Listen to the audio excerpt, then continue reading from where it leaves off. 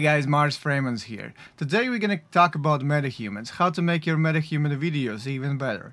See, metahumans are awesome, we love them, we use them, but one of the things that are lacking right now in early access is clothing options. So that's why we filmmakers are forced to use third-party softwares to improve our metahuman wardrobe.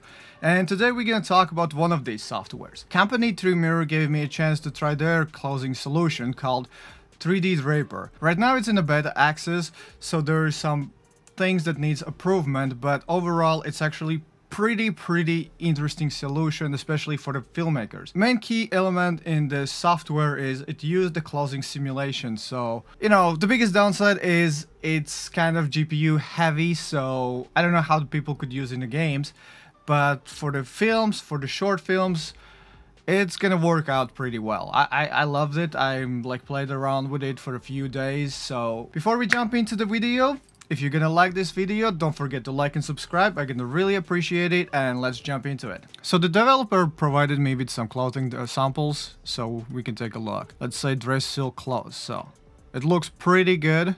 So when you're gonna work on your project, so basically this is how it's gonna look. Select the cloth parts, make some adjustments, you know. This string is going to be used to connect the pieces. It's okay if you move it way too much. The most important is so the hand is kind of between this, the head is between that, another arm, and then when you're kind of satisfied, you're going to see where the magic happens. We just need to press start simulation, and bam! Look at this. It's fully simulated. Get rid of the wrinkles. We can just move it down.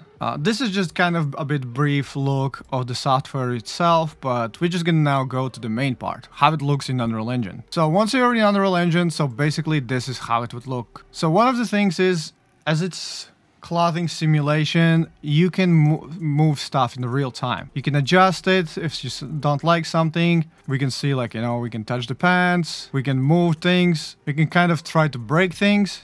We can roll the sleeve. As you can see, the cloths are pretty stretchy. And so here we can kind of see the big downside when it comes to simulation, instead of it would be a skeleton mesh. If the animation goes too crazy, it just breaks.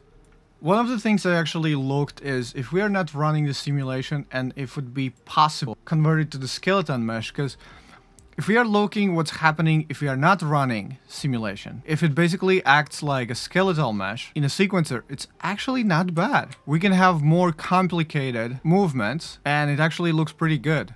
It would need a bit here, maybe some adjustments, but it's something that you can adjust in a Draper. So if you would be able to convert this simulation, like, you know, not use it really as clothing simulation, but as skeletal mesh or something like that, it would work better, I think. Or anchor points. If you could put anchor points, it would work as good as well, I think. I think kind of like the dress works the best right now. Really nice. Nothing breaks. Everything is where it should be. It looks really good. Look at that. And she can do more even complicated moves as before we saw, like, you know, where the character is breaking. With the dress, it looks really good. So I kind of think that the dress is the best part, and when it comes to the other body parts, then yeah. Most of the parts, it's like the wrist and the ankles is somewhere where I saw that it break the most times. Like, you know, it just flew away, and then just the whole clothing simulation just like, you know, flew away.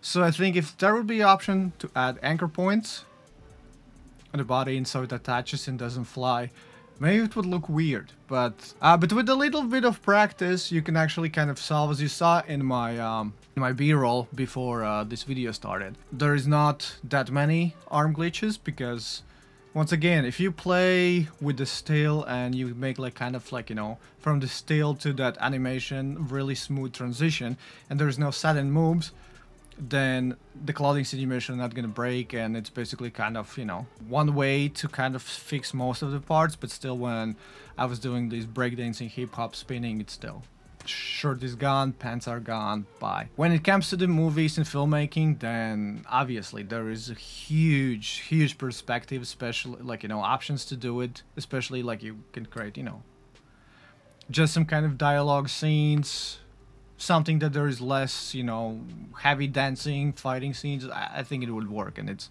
It's brilliant product, easy to use. We have real-time customization options. Everything that you can normally adjust in the material, you have sliders for that, and you can adjust, you know, change the texture and everything else real time in this software, which I think is great. I think this is the best option right now when it comes to the people who are not really 3D artists, because every other option usually requires 3D modeling skills and, you know, rigging and other stuff. I don't know.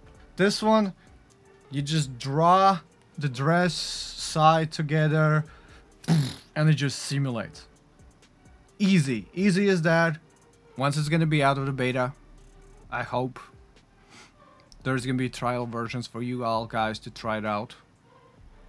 And yeah, so basically this is like kind of my small overview of this cool product, and definitely check it out. Sign up if there is a sign up, I don't know. And yeah, thank you for watching, guys. Don't forget to like and subscribe if you enjoyed this video, and I'm gonna see you in the next one. Bye.